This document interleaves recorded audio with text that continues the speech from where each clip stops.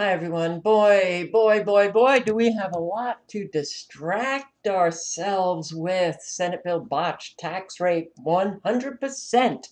Wow.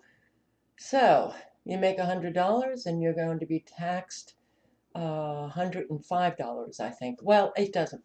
Who cares, all right? We're getting screwed. We are getting screwed. We are getting screwed. The details. Right? Sometimes I think to myself, does it really even matter? Because Americans won't stand up to anything. All of these sexual harassment claims, and this Roy Moore claims he never dated underage women, disappears from campaign trail. Alabama GOP senator, I didn't vote for him, but he's back in the lead. In 2011, he said getting rid of amendments after the 10th would eliminate many problems. What the hell? Man, this country. Oh, tax bill to have generous credits for illegal immigrants? Really? Trump? Tax bill? Credits for illegal immigrants? What? I don't even click on these articles anymore because I'm just so unbelievably just done with all of the bullshit in our country. NFL whiteout. Can't see field. Stadiums look like ghost towns as attendance crisis continues. Snow squalls in Florida. A foot of snow in Georgia. Spoke to a subscriber today in North Carolina. She got her power turned back on this morning. I was calling her yesterday, called her several times. Phone just rang. She's got a landline. I was getting worried. Finally get through this morning. She didn't have any power since Friday morning when they were hit with, well, I don't know if she got a foot of snow, but I heard from another subscriber in Georgia. 1 foot of snow in Georgia. Coming home from the track where I walked today, I'm listening to the radio and on the news. What do I hear? Foot of snow in Georgia. And it was a surprise. Yes, a surprise. Here, fire threatening Santa Barbara. New evacuations. California burning. An illusion of paradise up in smoke. Surfers seek escape in waves. And I guess this is the latest distraction. The U.S. media yesterday suffered its most humiliating debacle in ages.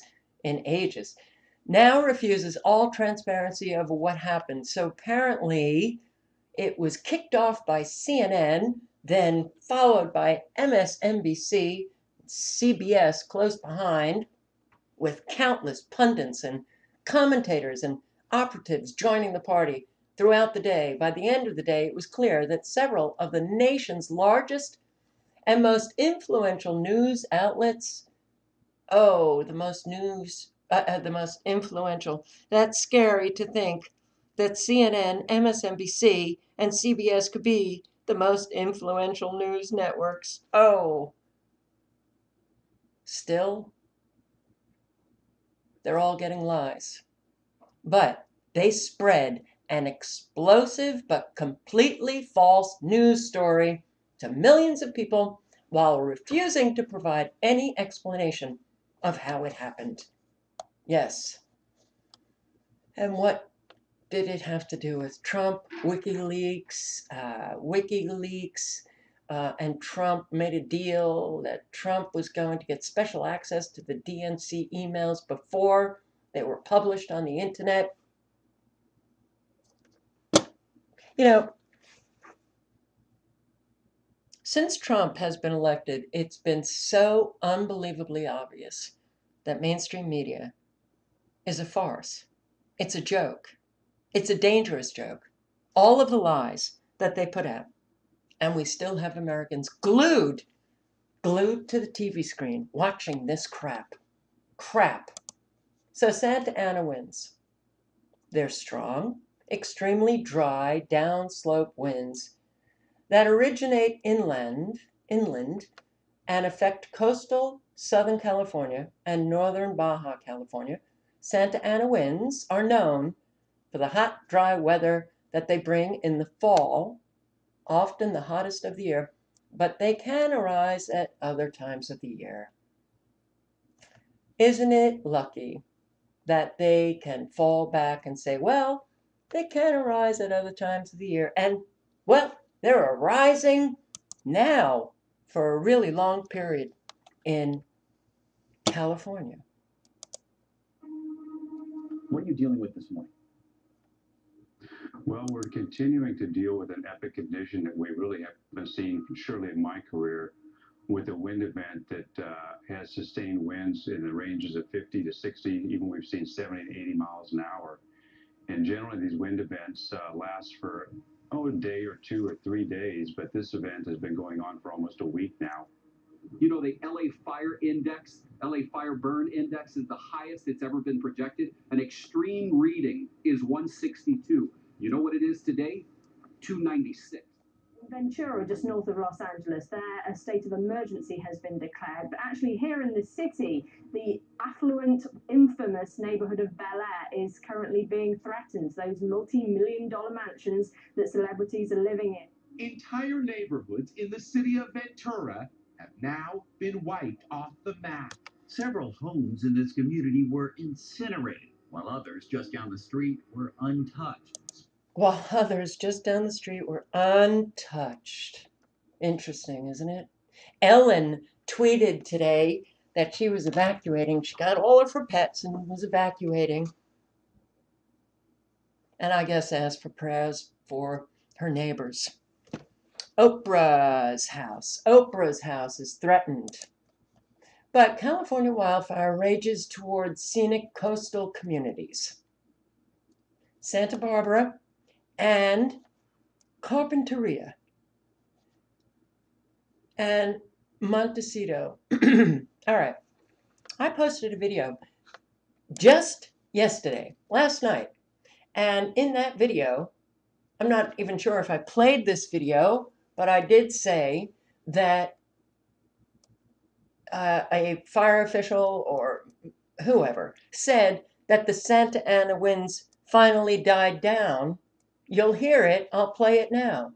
Show you the map of what we're dealing with tonight. And for that, I'm going to bring in Public Information Officer Brad Bine. And Brad, a lot is going on in this map behind us. But first, just tell me, how are we looking going into tonight?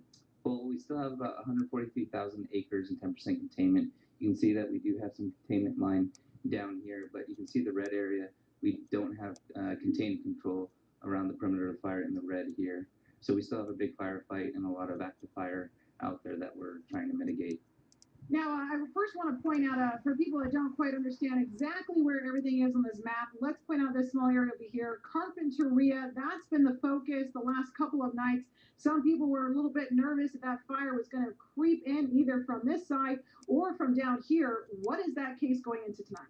Well, luckily for us, this isn't a wind-driven fire as much anymore since the Santa Anas have broken down. It's still a potential, but there is a contingency area that we do have in Carpinteria area, mitigating this and getting ahead of the fire in case that were to be an issue and progress farther west into this area. Now, we always use these type of fire terms, contingency. Can you explain to me exactly what are fire? All right, I'll link below to everything if you want to listen to the end of that, fine. But he just said the Santa Ana winds had died down. And I also, in the video that I posted yesterday, showed this article where they were saying that they were reducing the need for evacuations. And now we've got evacuations back up. Parts of Carpinteria evacuation orders have been issued. Santa Barbara is now threatened by the Thomas Fire. The Thomas Fire is only 15% contained. The Thomas Fire has been going on for 1 week. The Santa Ana winds that, well, you heard they were finally, done with. Well, no, they're not done. So we've had Santa Ana winds now going on for 7 days. The Thomas Fire that began all of these fires, this has been raging for 1 week, and they can't seem to get this under control at all. Are you pissed yet? Evacuation orders were issued overnight for parts of Carpinteria close to Los Padres National Forest, about 100 miles northwest of Los Angeles. Forecasters said wind speeds were expected to increase throughout the day before dying down again overnight. Local fire department tweeted pictures of a wall of flames advancing on homes on the outskirts of Carpinteria early on Sunday morning. Meanwhile, actor Rob Lowe, who lives in Santa Barbara, a city of close to 100,000 people, tweeted that he was praying for his town as fires closed in. Governor Brand's fire's new normal: 6 large blazes and other smaller ones. And somehow we just can't seem to get through to our fellow Americans that something is very off with these fires. No.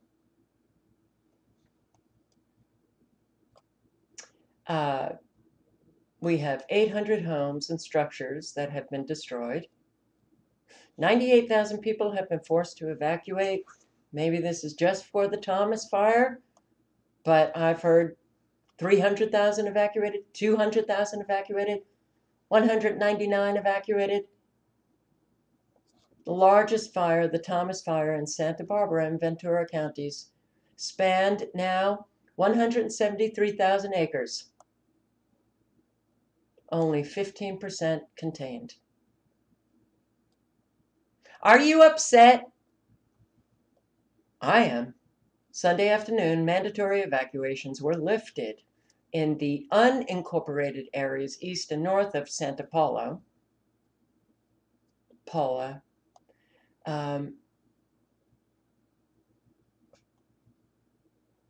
So the Creek Fire is now 90% contained. The Rye Fire is also 90% contained. They just can't get a handle on that Thomas Fire. It's December, and it's amazing to be able to say we aren't out of the fire season. That is California Fire Director Kim Pimlott. And this is the challenge that we face in California, and certainly here in Southern California, that it is a year-round challenge that we are all in. Jerry Brown, new normal when it comes to wildfires, and it's exacerbated by climate change. We're facing a new reality in this state where fires threaten people's lives, their property, their neighborhood, and of course, billions and billions of dollars. A very wonderful place is California, but a place that's getting hotter. It's getting hotter. We're about ready to have firefighting at Christmas. This is very odd and unusual.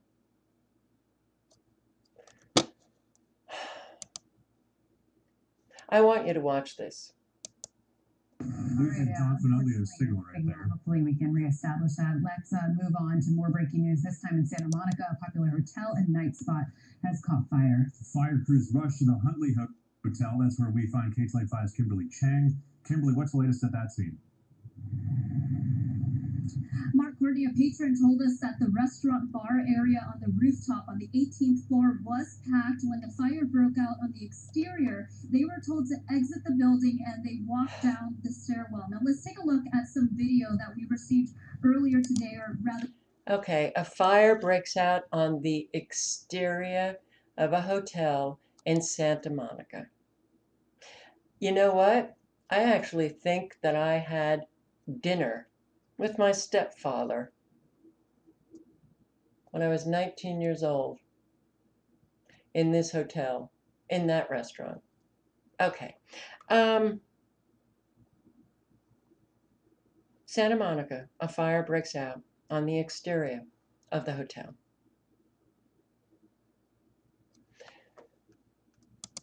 while all of these fires are breaking out all over Southern California, I don't hear very many people asking why. Look at the distance between all of these fires. Now, I believe they have the San Diego fires pretty much contained. And they've removed some of the, yeah, the Lilac fire is 60% contained. The Lilac fire actually killed an awful lot of horses. The Liberty fire is 100% contained. Okay. Are we really going to listen to Jerry Brown claim that the reason for these fires is climate change? And we're just going to have Americans sit back and listen to that crap? Really? Don't you think it's a little unusual that all of these fires break out in Southern California pretty much at the same time? The same time, look at the distances between these fires. And we have Americans that are not questioning that perhaps these fires were deliberately set, not questioning how it is that we could have these Santa Ana winds that go on for a week in December. Do you hear very many Americans asking what caused this? So they just listen to that Jerry Brown claim that it is climate change and we're going to see this as the new normal and people are just going to sit back and accept that. I'm including this video because I don't know. You know, after reading some comments, I posted this video when the Northern California fires were breaking out. And this is a radio interview with someone who claims that Deborah Tavares had contacted him and she emailed him saying that she was evacuating because Deborah Tavares lives in this area where the fires broke out in Northern California. But I have to tell you, I don't know. I don't know if what we were hearing was the truth. Unfortunately, we do have an awful lot of Americans who just lie through their teeth. So, and based on what I've heard from others, I emailed Deborah Tavares hoping, that she will just email back and say that she's okay, and I will let you guys know. But I am very concerned about Deborah Tavares, her absence, the suddenness of the absence, not hearing from her at all. Yeah, I'm very concerned. So I don't know what to believe about this interview. I do want to point out to you, does this not look strange? How is it? How do fires leap over other homes and ignite kind of in the middle of a neighborhood? How does that happen? And you will see. You just watch this video and you will see that somehow the fire from where started. And you can see how selective this fire is. All the houses around the Yes. perimeter are not touched. And we have Americans who are not questioning this. I will link below to this video, which is very, very good. Weather war, terrorism, laser, torched, smart fires, aplaintruth.info. And I sure hope that you watch it, because you'll see lasers doing and the type of temperatures being lasers that are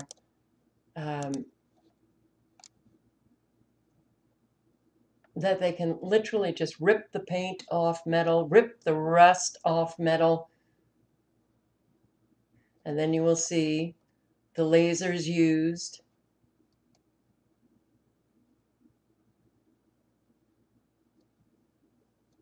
How precise is the laser, and it doesn't, depending on, the frequency being used, it doesn't affect the wood at all, but can literally just clean metal. You'll see lasers cutting right through metal. Everything that we see. Look at the clouds in the sky. Look at how they slice those clouds. You see the defined lines. I mean, that should beg questions in any adult's mind, because Mother Nature does not operate working with defined lines. That's not how nature works. So it's the frequencies that are causing that, what we see in the sky. And we know that with the use of directed energy weapons, they can certainly cause one home to burn down to the ground, and the homes around it and the trees around it untouched. So I can't, I have been looking for a map of the mega regions, and this is the America 2050, which I will link to. America 2050, Northern California mega region, all of the mega regions. This is under the United Nations plan, which has been implemented for years, now being implemented with a rapidity that is head spinning, certainly in California. So the plan is to shuffle everybody into herd the sheep into these mega regions. There are 11 of them. And I was trying to kind of line up the mega region with a map of Southern California. And I'm not entirely sure where the boundary of that mega region is exactly, because there are no boundaries. There's the gray areas where people are not going to be living. The Southern California mega region is all in yellow, extends to Las Vegas. The principal cities of that mega region is Los Angeles, San Diego, Anaheim, Long Beach, and Las Vegas. So where do we see Anaheim, Long Beach, San Diego, Los Angeles, all south of Los Angeles? Ventura is burning up. Ventura. And this is Santa Barbara. And zoom in a little bit more. Carpinteria. So interesting that the Thomas Fire, north of Los Angeles, is the only fire that they just can't seem to get under control. It's only 15% contained, and now heading to Carpinteria, Santa Barbara. You know, yeah, I often go to Intellicast. I just want to see, you know, we know that all of the chemtrailing is going on, but they have layers, and you can do earthquakes, you can do wildfire detection. So I did, and there's an awful lot of fires going on. I tried to check out the fire here in Hawaii, and I don't know if it was just designated this way on Intellicast because there was a home fire. I couldn't find any kind of wildfire or any kind of massive fire going on. But when you look at all of the fires, look at these fires in Africa, and we still have fires in Portugal. Portugal is burning up as well. You know, I did a video including Portugal fires when we had the Northern California fires. So now we still have them taking pictures of the fire devil captured on camera. They had a fire devil captured on camera 8 weeks ago.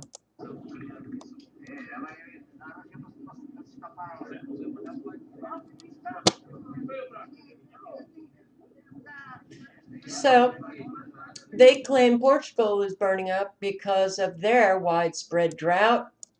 California, it's the drought, and we still can't get our fellow